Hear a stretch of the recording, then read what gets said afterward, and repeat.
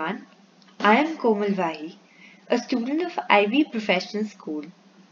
Today, I will be sharing my data analysis report on the Airbnb dataset. I have basically used MS Excel to do my analysis.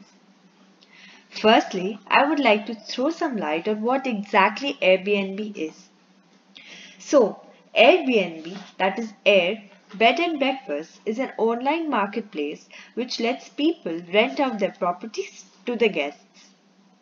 The dataset captured only the records from the New York City from 2008. This dataset had around 30,479 rows and 13 columns which had all the details about the hosts and their properties.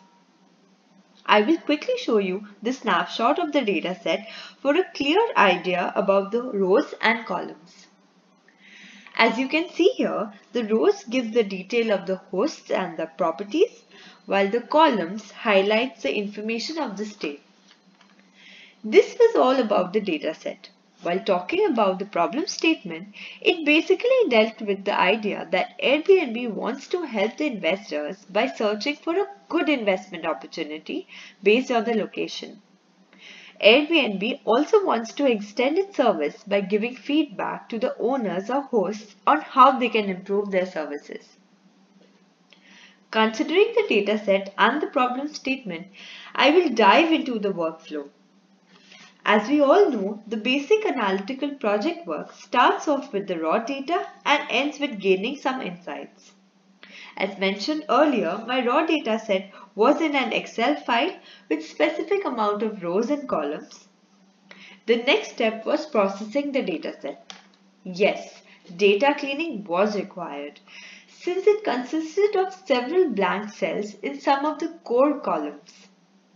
In this next step of analysis, I have used several Excel tools to gain knowledge and insights from the dataset. To start off with the analysis, it is very important to know what all factors determine the growth. Categories like location, reviews, hosts, and prices play a very important role to understand the growth pattern of Airbnb.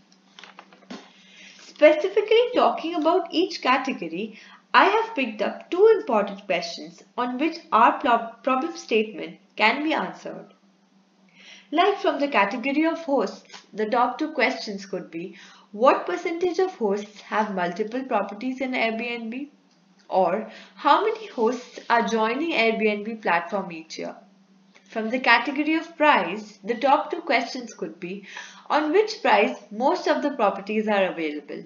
Or is there any relationship between price and number of beds available? Similarly, from the category of reviews, the top two questions could be, is there any relationship between price and number of reviews? Or does the average review score vary depend on the room type?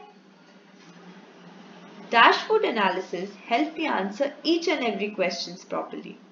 I will quickly present the snapshot of my dashboard which will help you understand my process of answering the key objectives. This is the snapshot of my dynamic presentation. Here you can get an idea about the average price of Brooklyn and Manhattan.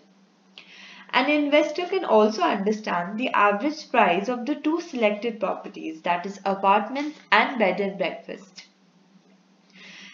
As this is a dynamic presentation, as soon as I add another category in the property type, we get a different picture regarding the facts and figures.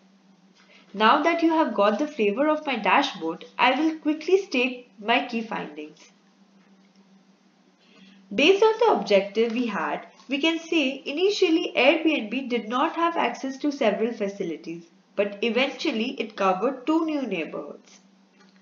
Airbnb services have shown a rise since its opening. On the basis of location, we can say that Manhattan is the most expensive neighborhood with a maximum price of beds, which can be a really good point for an investor. The quality of stay can also be a concern for an investor, and here analyzing past reviews can solve our problem.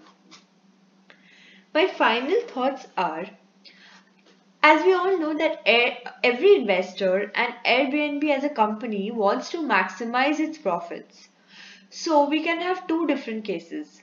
In case one, where the host already has a property and then he wants to connect it with Airbnb, here his motive should be on improvising his property type according to the demands of the customers in that particular location. In the second case, if the investor does not have a property, but then he wants to buy one and then connect it with Airbnb, here his goal should be on targeting such a location and such a property type which will help him attract customers and earn positive profits. Also, a very interesting and a very important fact we could say is that the host should ensure that they provide every specific detail of their property honestly and correctly, since missing values or inappropriate data will lead to loss of customers at the present as well as in the near future. I would like to end my video with a big thank you, and I hope this video is helpful for all. Thank you once again and goodbye.